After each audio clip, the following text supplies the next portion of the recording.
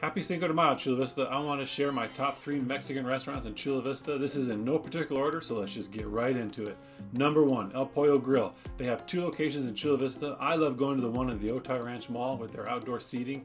The food is delicious and the portions are huge. You get so much food for the money here. Check out their Instagram feed and prepare to be hungry for all of their signature dishes. Number 2, El Patio. This is an amazing spot for Mexican food. They've been around since 1954, and let me tell you, the food is out of this world. Not only do they have the most delicious menu items, but the drinks are also incredible.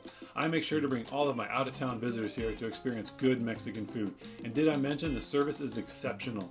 You can't go wrong with El Patio. Number 3, Las Tres Catrinas. I finally got a chance to check them out last week and I was shocked I've not been here sooner. They're located in the Chula Vista Mall and I want to say they've been there for a little over a year. Leave a comment if you know better than me how long they've been there. The food is amazing and I really love the happy hour menu.